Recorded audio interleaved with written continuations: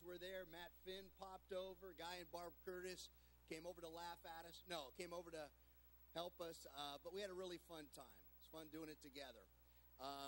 Wanted to thank Julian and Katie and their family for taking all of the donations. And thank you to the church. In short order, we got a bunch of donations together that they delivered up there to Fire Country, the campfire area, last Monday, and it's sweet to be a part of that and to assist. We know firsthand from last year how devastating the fire was in this area, and even more so up there. So we'll continue to pray, but we're so thankful for the rain the Lord sent this week to put out the fires, and now they're contending with other challenges too. But continue to be in prayer for all the many people impacted by these fires. Well, God bless you guys. Our children are dismissed. Our youth group is staying in. They want to hear from Cowboy Jesse. Now, the youth group knows Matt's been sharing with them some stories about Cowboy Jesse from his youth, but we have a real treat today. Jesse Fenn is with us. He's back for Thanksgiving with his family and has come to deliver a message to us this morning. And we know Jesse, but this is Matt and Laura's eldest and Grace's brother, Tim, Noah, and Will's brother, and so dear to us. And we're thankful for how the Lord has called you and your training that's taking place in seminary, the Master's Seminary in Southern California, studying for a Master's of Divinity degree, and you're going to be graduating in fall of next year, right? Fall of next year. So we're honored and blessed, Jesse, that you would come and share a message from Scripture. We are so looking forward to this. So I'm going to invite you forward now and thank you in advance. But we love you, brother. Thanks for coming this morning.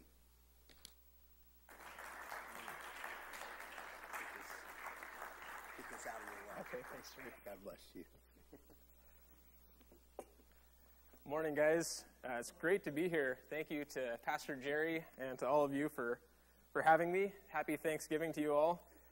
You might be able to tell I'm kind of getting over a cold, so you might have to kind of bear with me a little bit. I can assure you that I feel a lot better than I sound. I sound a little bit congested. If you guys have your Bibles with you today, I'm going to invite you to open up to Psalm 113. Psalm 113. And as you turn there, I'm going to kind of set the stage for this passage by telling you guys a story about the time I encountered President Obama. And I use that word encountered very intentionally because I have to be clear, I didn't exactly meet the president. Actually, what happened was I was in college at the time. I was in San Francisco, and I was going to work. And as many of you might know, in San Francisco, if you're lucky enough to find a parking space, you might have to walk like 20 miles to get to where you actually need to be. So I found a parking space, and I had to walk several blocks, and I was about to cross the street. I was about to cross Bay Street, busy street in San Francisco, and I was stopped by a police officer on a motorcycle. He motioned me to stop. Another police officer came up, and they blocked the road so that no one could cross Bay Street. And what followed was something that I will never forget for the rest of my life. Anywhere from 10 to 15 motorcycles, police motorcycles, came through, sirens just blaring. They were followed by another 10 or 15 police cars, Crown Victorias, SUVs, sirens blaring.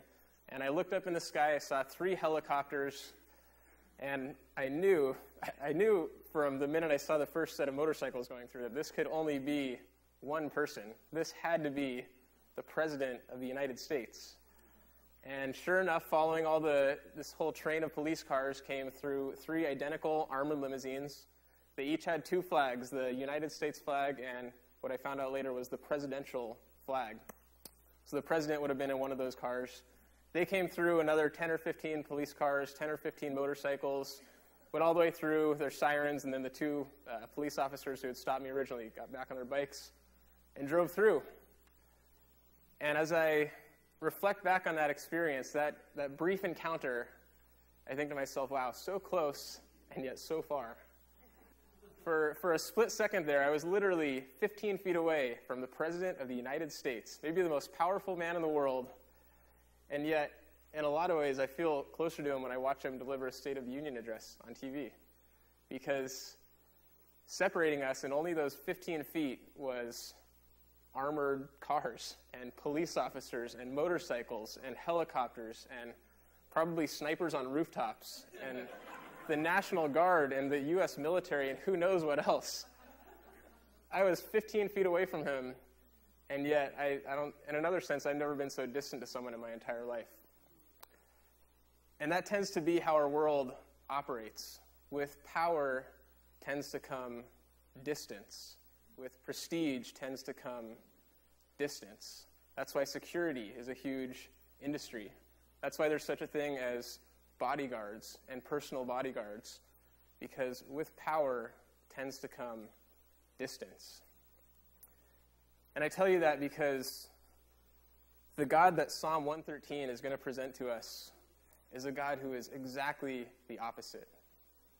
This is a God who is transcendent and yet immanent. God who is sovereign and yet compassionate. This is a God who is powerful and yet tender and merciful. I'm going to read this psalm for you guys. You can follow along. I happen to have a ESV Bible with me today. Feel free to follow along in whatever version you have or what's on the screen. So I'm going to read these 9 verses for us. It says this: Praise the Lord. Praise, O servants of the Lord. Praise the name of the Lord. Blessed be the name of the Lord from this time forth and forevermore. From the rising of the sun to its setting, the name of the Lord is to be praised. The Lord is high above all nations, and his glory above the heavens. Who is like the Lord our God, who is seated on high, who looks far down on the heavens and the earth? He raises the poor from the dust and lifts the needy from the ash heap to make them sit with princes, with the princes of his people. He gives the barren woman a home, making her the joyous mother of children. Praise the Lord. Just a couple of quick comments before we really jump into this psalm. First, this psalm is one of 6 psalms. It's the first of a group of 6 psalms in the Bible known as the Egyptian Hallel Psalms. And these songs were sung at the Passover to commemorate the Passover, to commemorate God's faithfulness to his people to deliver them from slavery in Egypt. So when the psalmist writes these words, in his mind is God's faithfulness in delivering them from Egypt. And I mention this because this is significant because, as many people have pointed out, this exact song, as well as the other 5, would probably have been the last songs that Jesus ever sang before the Passion, before his crucifixion, before his trial. So it's very likely that as Jesus prayed in the Garden of Gethsemane, as Jesus stood trial, as Jesus went to the cross, he had these exact words going through his mind. And then just another comment that I want to make is, as I really studied this psalm and thought through it, this is such a God-centered psalm.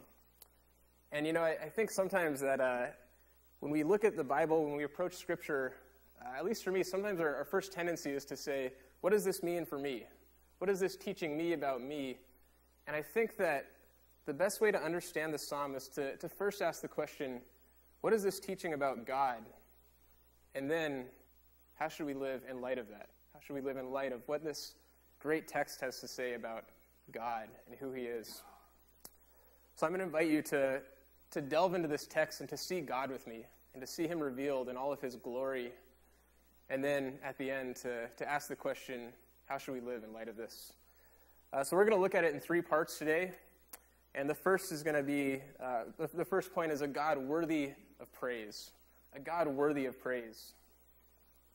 We see the first words in this psalm, praise the Lord. 3 words, very common. It's very much in the Christian vernacular. Praise the Lord. Oh, praise the Lord, brother. That's great. Great to hear.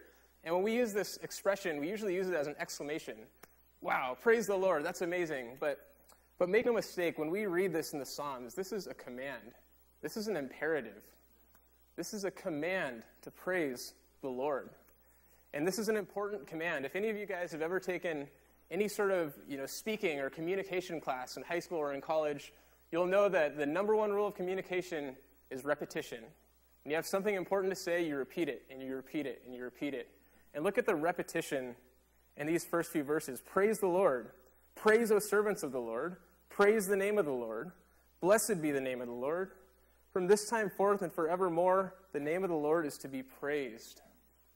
This is important. This is a command, and this is an important command that is worth emphasizing. And it's not just emphasized here, but all throughout the Scripture, all throughout the Psalms, we are commanded to praise the Lord. And this is a command for God's people. He says, praise, O servants of the Lord. He's talking to the people of God who have been beneficiaries of his faithfulness for generations and generations, from the very beginning, from the Exodus that the psalmist had in mind here, to right now, to today, the servants of the Lord. This is a command for you and I, a command for God's people who have been blessed by his faithfulness, to respond to that in praise and in worship. And then he says, praise the name of the Lord. And this is something that we can kind of skim by sometimes, because when we see name, names today don't tend to have a lot of significance.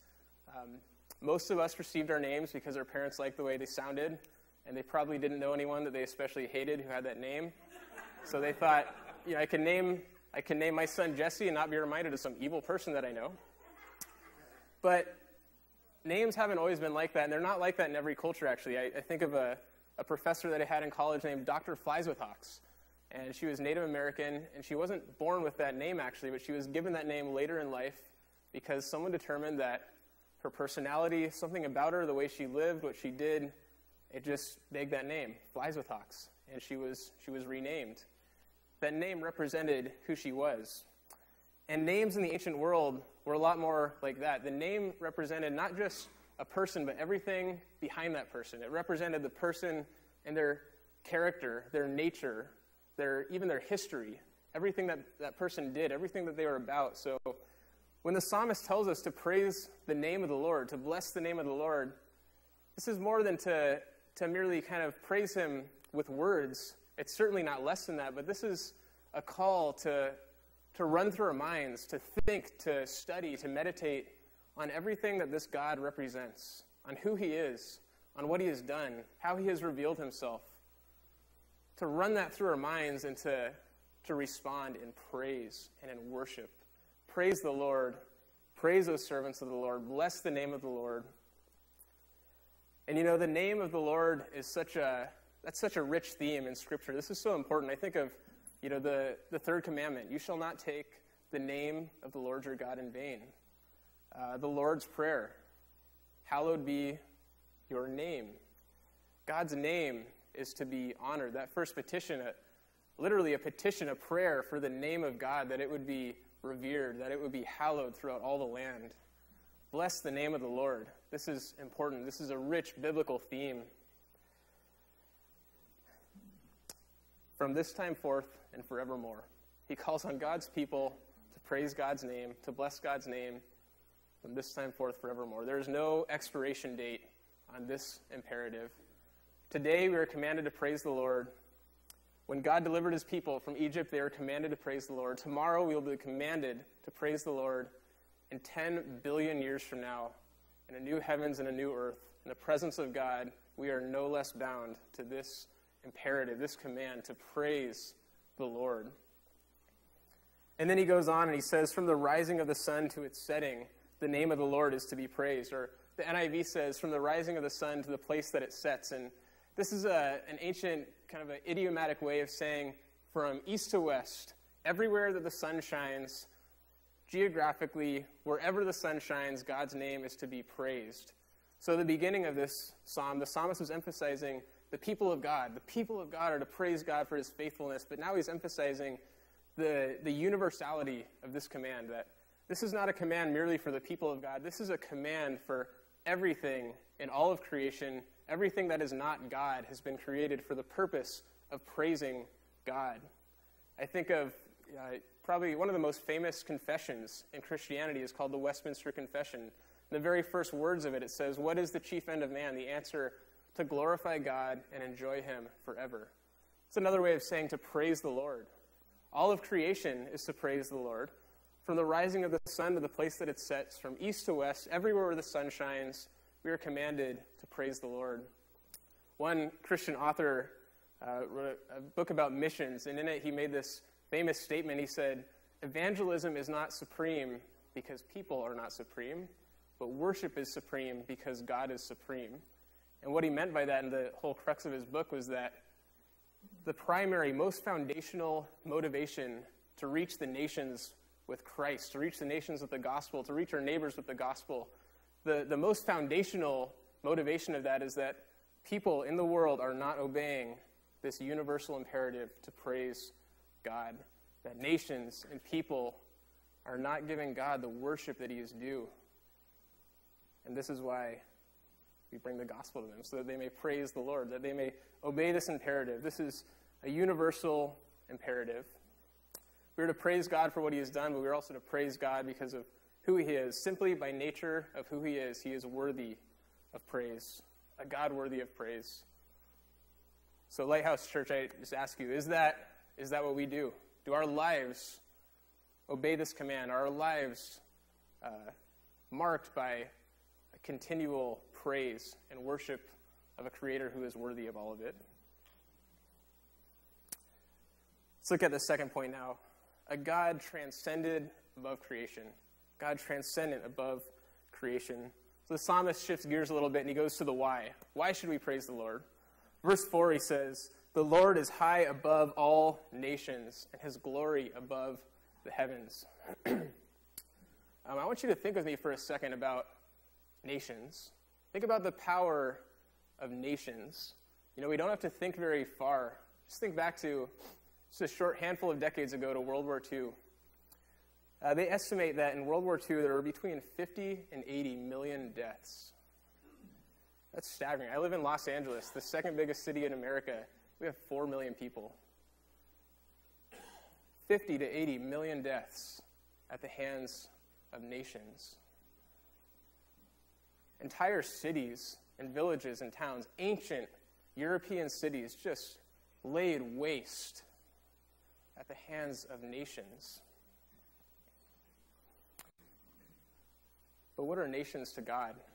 Verse 4, he looks far down on the nations. He sits high above all nations. Listen to the words of the prophet Isaiah. In Isaiah 40, verses 15 to 17, he said this, behold, the nations are like a drop from a bucket, and are accounted as the dust on the scales. Behold, he takes up the coastlands like fine dust. Lebanon would not suffice for fuel, nor are its beasts enough for a burnt offering. All the nations are as nothing before him. They are accounted by him as less than nothing and emptiness. This God is transcendent above creation. To God, nations, the most powerful human force we could think of. To our God, nations are like nothing. I think of in the Old Testament nations like Babylon. They were an instrument that God used to discipline his people. Like I use pliers at work, God uses nations to accomplish his purposes. God is above creation. God is beyond creation. To God, nations are small. Nations are weak. Nations are like nothing. They are instruments for his purposes. And the psalmist can't help but ask this rhetorical question in verse 5, who is like the Lord our God? Indeed, a God transcendent above creation. Who is like this God? And one thing really stood out to me in that question. As we were studying this God who is so far above us, so far above the nations, notice this little 3-letter word, our God. This great and glorious God, he is our God. He has given himself to us. We are his, he is ours. He is our God. And it says he is seated on high. And this signifies authority. We're meant to think of a throne when we see this. I think of TV shows or movies where the president of the United States, there's like a crisis, and the president is just running around. His phone is always ringing. He's always having meetings with the chief of staff and everyone else in his cabinet. He's always stressed out. This is not our God, though. Our God is high above the nations, and he is seated. He is at peace. He has perfect authority, and his authority goes unchallenged. God is not stressed out as he governs this universe. He is seated. He is at peace. Verse 6 says he looks far down on the heavens and the earth. As I mentioned a couple of minutes ago, I live in Los Angeles. I'm always amazed whenever I've flown into LAX to see this huge, gigantic, sprawling, spread out city that I sit on the freeways in the city for hours because it's so huge and traffic is so bad, trying to get from one place to another. And when I descend upon it from a few thousand feet up, it's small. It's tiny. I fly in and I'm amazed. I'm like, what? There's Northridge. There's Santa Monica. It took me 2 hours to drive there the other day. But from here, it's like there to there. There to there. It's tiny. God looks far down on the heavens and the earth. I'm not a scientist by any stretch of the imagination, but I'm pretty proficient at Googling things. And according to my Google research, scientists are telling us right now that the observable universe, that's a really key word too, the observable universe, just the little section of it that we know about. They're saying that the observable universe right now is 93 billion light years in diameter. We don't even have a frame of reference to comprehend that kind of size. We don't even have the mental furniture to be able to wrap our minds around 93 billion light years. The earth on that scale is like a grain of sand in the ocean. It is microscopic.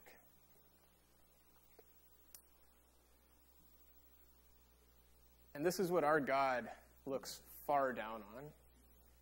To God, nations are as nothing. A 93 billion light year in diameter universe is nothing. He looks far down on it. To God, he sees a 93 billion light year in diameter universe like we might see Los Angeles from an airplane. To God, this universe is small. Most powerful human force we can think of, nations, are as nothing to God. The biggest thing we could ever even wish to comprehend, to God, it's nothing. He looks far down on it.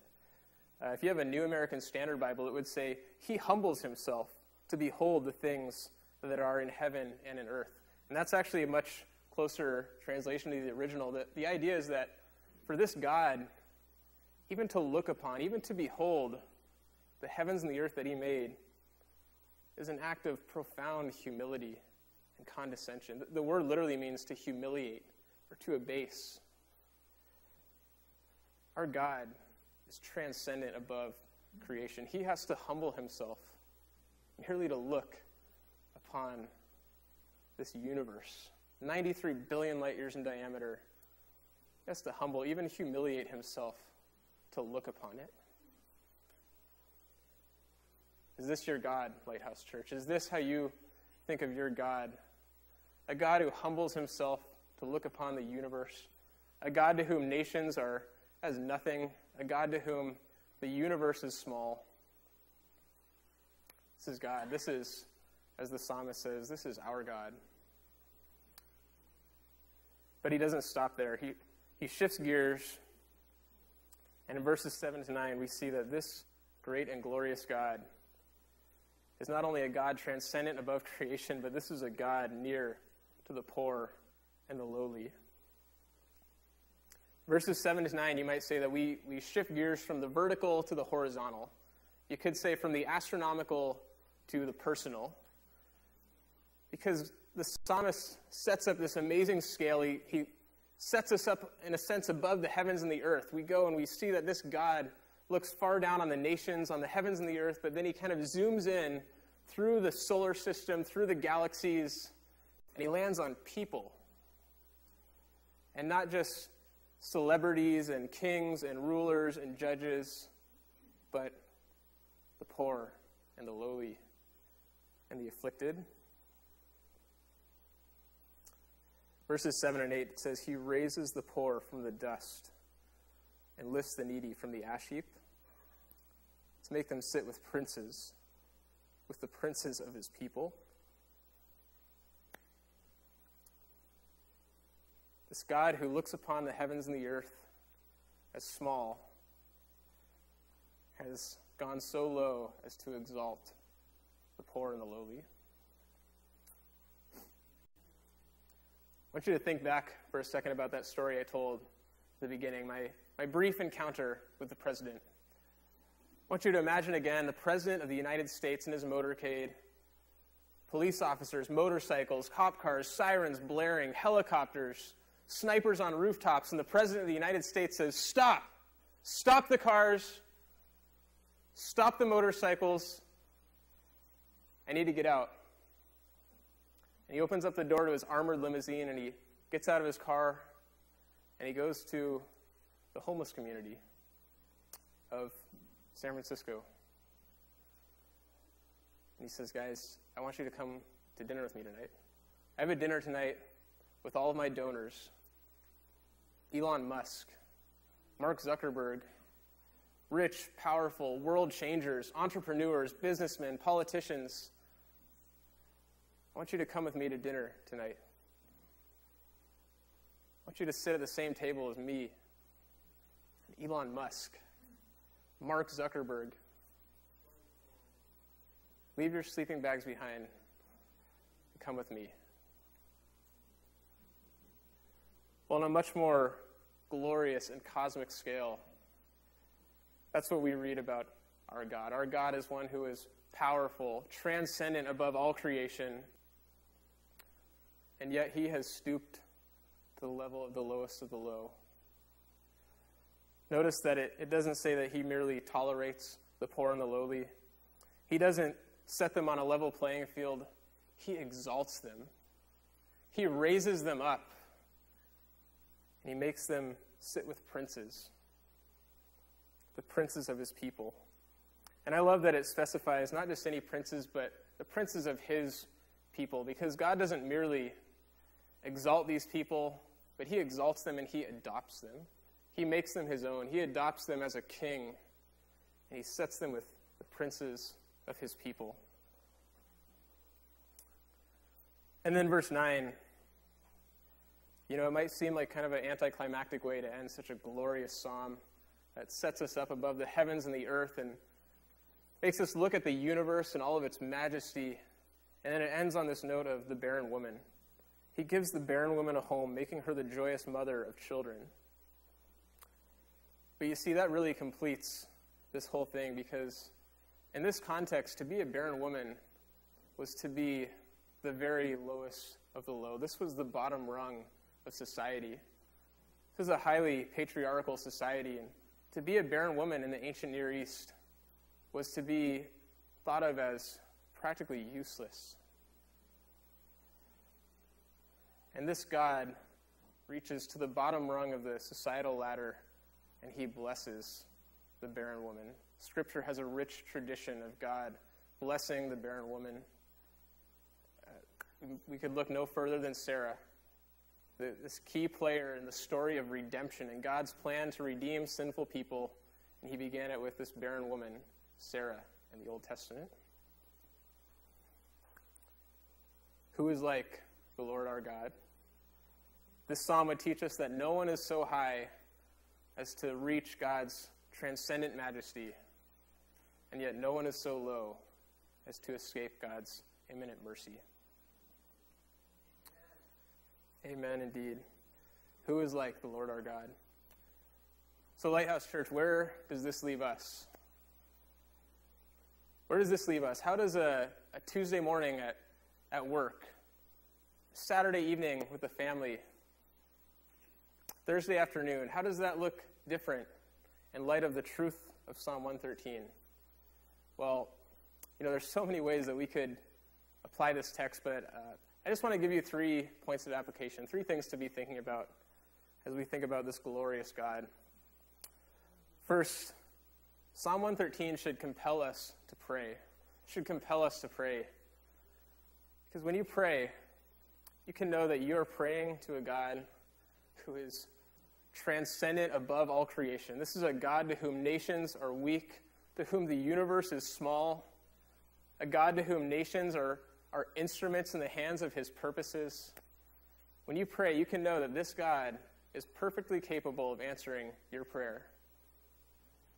I have a lot of good friends. I'm very blessed. And if for some reason I were ever to get into financial trouble, I have no doubt that many of my friends would be eager to help me out. The problem is most of my friends are just as broke as I am. They would not have any ability to help me out. They just don't have the resources. But friends, God has every resource. God created resources. Nations are at his disposal. The universe is small. When you pray to this God, you can know that he is perfectly able to answer your prayer. And at the same time, you can know that this God has concerned himself with your well-being. This God has condescended, humbled himself as to be concerned for your well-being. So you can know that when you pray to a God who is perfectly able to answer your prayers and a God who has given himself to you. Again, if I were to pray, if I were to get into financial trouble, I have no doubt that Elon Musk would be able to help me out. The problem is, he's not concerned with my well-being. He's not aware of my being, period. He doesn't even know who I am and never will. But this God has concerned himself with your well-being. He knows you. He knows who you are. And he has concerned himself for you. And the flip side of that is that if God hasn't answered your prayers, you can know it's not because he is incapable, and it's not because he's not concerned for you. So he has his purposes. Secondly, Psalm 113 should give great comfort in times of trial. I help out at a Bible study at UCLA, and several months ago I was walking back from Bible study with a student from the Bible study, and someone came up to us. He's like, hey, I'm looking for such and such hall. If you guys direct me. We're like, hey, we're heading that way now. Come follow us. Come walk with us. It's like, oh, great. So we started walking with this guy. Really nice guy. We got to know him a little bit. He was a freshman philosophy student in Australia.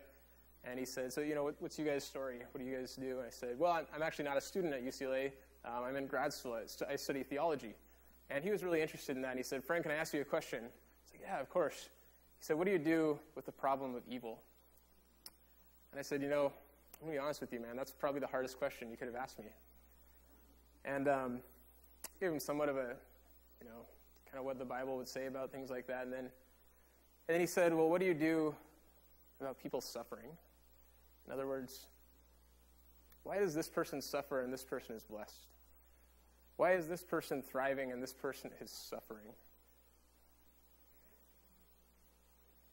And that could be some of you here today. And if you're suffering today, I don't know why specifically that is. But Psalm 113 would tell you that if you are suffering today, it is not because God has lost control of your life.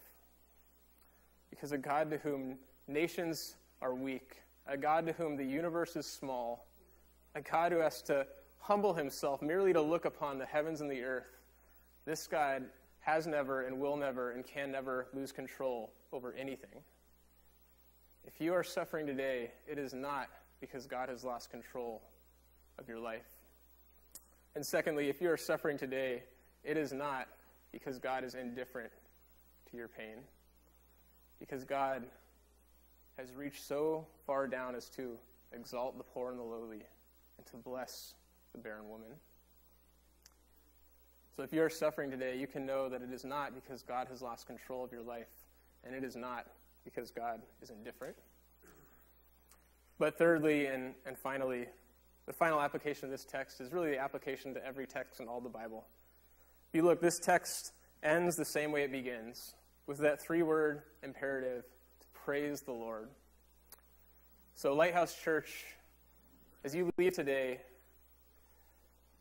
the way to apply this text is to think, to meditate on who this God is, how he has revealed himself, everything that he has done, a God worthy of praise, a God transcendent above creation, and a God near to the poor and the lowly, and to simply praise him for it, to give thanks to him for it, because he is worthy. Praise him for who he is and for what he has done. Pray with me. Father in heaven, we do indeed praise you. Who is like you, Lord? No one is like you, Father. You are so far beyond us, so far above us, so separate from us, and yet so near to us, God. No one is like you. We praise you, Father, for who you are and for what you have done. Bless this service. Bless these people here. I praise you, God, for this church, this body. Father, bless this church, and may this church bless you and praise your name. Amen. We ask this in Christ's name. Amen.